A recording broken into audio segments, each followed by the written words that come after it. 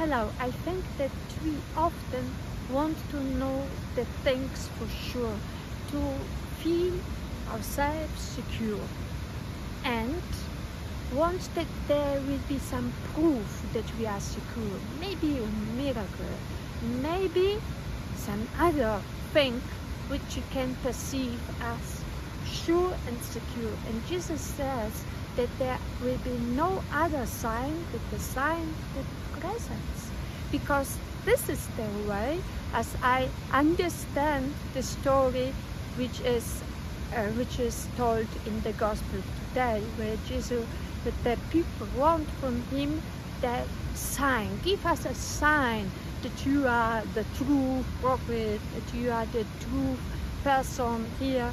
And Jesus is saying, oh, people who don't have faith, I don't give you another proof as the sign of Jonah. And I think the sign of Jonah was a giant sign of presence, because Jesus, it's referring to the time when Jonah was in the body of a big fish.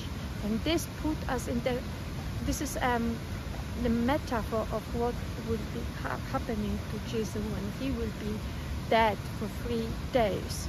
But this will occur in the future. So I think that Jesus is saying in this story, I'm here, and I am here together with all the things which have happened in the future and all the things which has occurred in the past. And you have access to all the things which already have happened and to my presence here and now. And you still don't believe.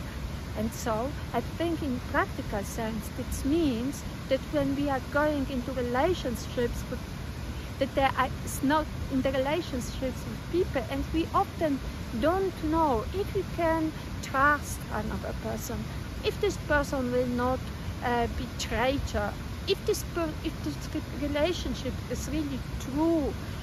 So sometimes maybe we have this temptation to, oh, I will look on the horoscope, I will ask somebody, other person, I will ask an authority, or another sign. Okay, I will put something on the proof, on the proof. If he does this task, so I will have the security. This is a motive of many stories for children, where the prince is taking some challenges to make the princess feeling secure of his love. But this is something which is, I think, not really what Jesus wants us. Jesus wants that we will have faith, that we build the relationship, enter into the relationship, that we give the rope of love to the person which is connecting us, and we trust another person, and we risk this, and we have faith in our heart to trust her. And so he says there will be no another sign than this of my presence, the presence of another person. What do you think about that?